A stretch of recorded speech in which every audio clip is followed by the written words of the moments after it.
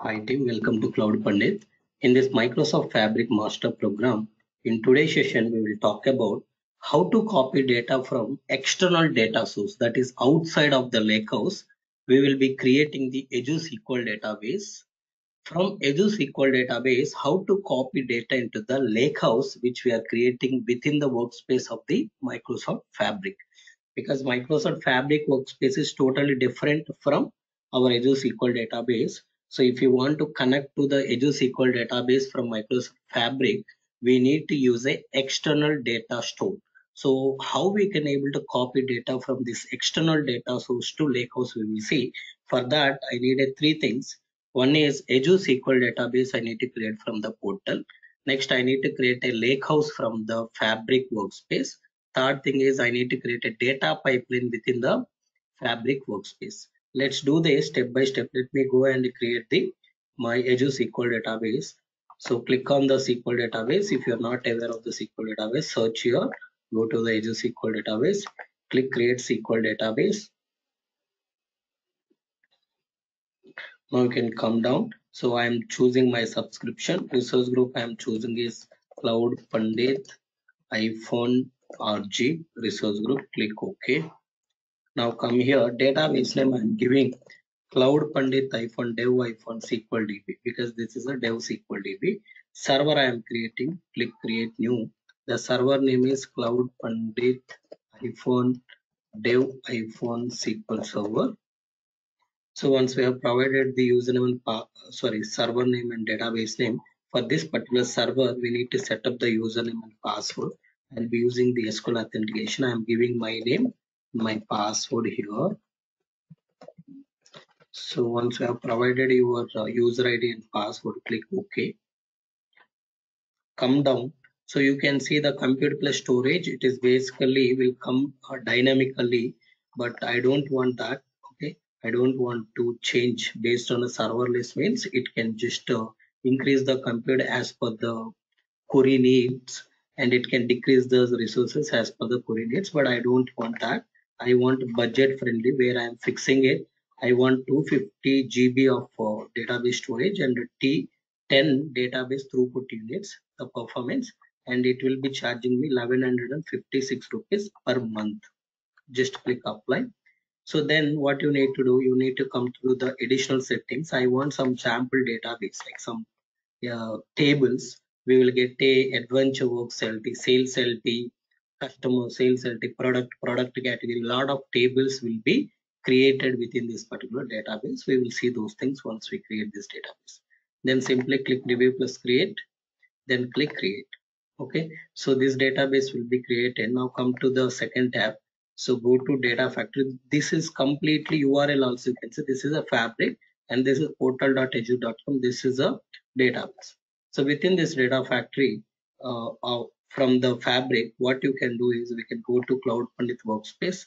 Within the Cloud Pandit workspace, first I'll be creating a lakehouse for us. Click on the lakehouse. I'll be creating Cloud Pandit sync LH001. Okay, click create.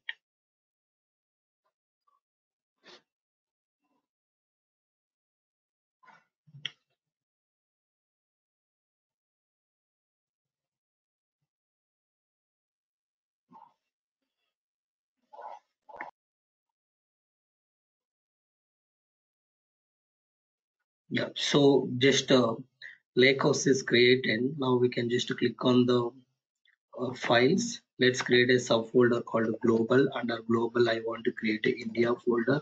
Under India, I want to create landing folder. Under landing, I want to create a customer folder because source and customer table data, I want to load it into this customer table.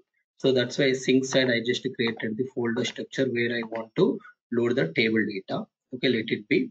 Now again, go to our Cloud Pandit workspace. Click on this new.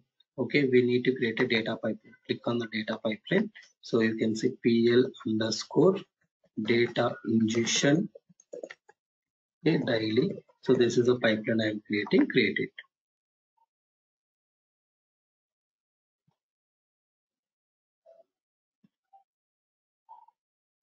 Okay. So now what we need to do, we need to go to the database. So database is still creating. Let's wait for a second. Now we can see database ready. First, let's go to the database. What we need to do here, we need to enable the firewall. Just click on the set server firewall. So selected networks. I'll be selecting my network IP, currently whatever IP I connected, and allow Azure services. If any Azure services are there, I am allowing those Azure services to access this database. Save it.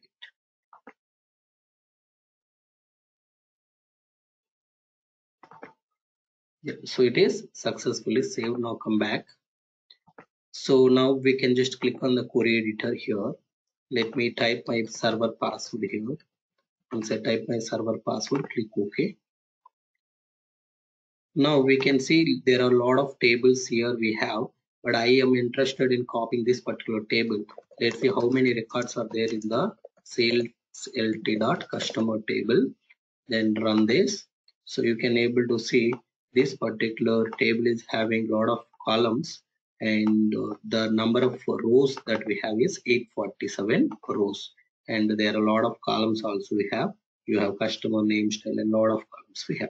So we want to copy these 847 rows into the Lakehouse using the Fabric data pipeline. So now we can just simply click copy activity. Let's add the copy activity to the canvas. Now let's go to the source. Within the source, we need to choose the external. Till now we were using the workspace, but today now you need to use the external. Click new connection. So new connection to what? New connection to the Azure SQL database. You can search for SQL database here. It will come Azure SQL database. Search it. Select that. Then we need to put here connection details. Okay, server name. What is the server name? Come here. Go back. Okay, just click on go to here. You can able to see the server name. Copy this server name, put that particular server name here. Then database name. What is the database name? This is the database name. From here to here we can copy this database name and you can able to keep it here. So this is a create a new connection. Yes, if you have any existing connection it will show here, but I want to create a new connection. Okay, click here. Now this is the connection name. Okay, connection name, what it is just creating. But if you want to make it as a ls for Azure SQL DB, you can just give your connection. Okay, next, what is authentication type? So the basic authentication or organization account or service principal. So now let's go and log in with the basic authentication. Let me type username and password. Now, okay, you can just click create the connection.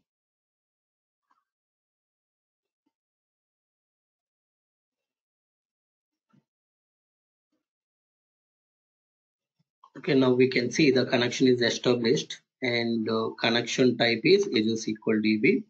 Okay, and what you want to select from there, from this particular connection. So you can see there are a lot of tables which we have in our database. So all those tables will be listed down here. So you can just select whatever table you want. Okay, this is the table that I want. I'll be just selecting sales lt.customer. Once I selected this particular table here, source side. Now, if you want to preview data, once again, you can just click preview data. You can able to see the data here. So these are the columns. Total 840 rows we have, 847 rows we have. That entire data I want to copy into Lakehouse. Within the Lakehouse, we created a sync Lakehouse. This is the Lakehouse. Within this, I want to load it into a folder. Select that particular folder path that we created. What is the folder path we created? If you remember, we created a global. Under global, we created India folder. Under India, we created the landing folder. Okay. Under landing, we have created a folder called customer. Let's go inside the customer folder. Now you can just click OK. So what I want is file name. File name I am just saying customer.csv. So within this particular file, data should be copied. Nothing. You no need to keep anything else. Just everything is done. You can validate the configurations. There is no errors were found. We can save these particular changes. Once the changes are saved, you can run it. Go to output to see the output.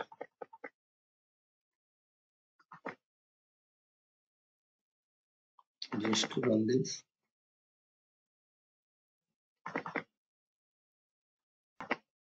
Yeah, so you can just see the pipeline is okay within 17 seconds pipeline is succeed. You can just click on the copy data one. Here you can see 847 rows are red, and it has written into a single file. All the 847 rows are written. We can go to the sync Lakehouse here. Okay, we can go to the customer folder. Okay, we can click on this, refresh it. So you can see customer.csv file. If you go to this customer.csv file, we can able to see all the data here till 840. You can see 848. Why 848? Because first row is header. So total records are 847 and one row is a header. Total 848 rows are showing here. Okay. This is how we can able to copy data from external data sources into the Fabric workspace. Within a Fabric workspace, we can copy into Lakehouse, data warehouse, anything. We will see more labs in this particular aspect in the upcoming sessions. Thank you all for watching this particular video. I request all of you to subscribe my YouTube channel and encourage me. If you have any questions, please post your questions in the comment box. Thank you.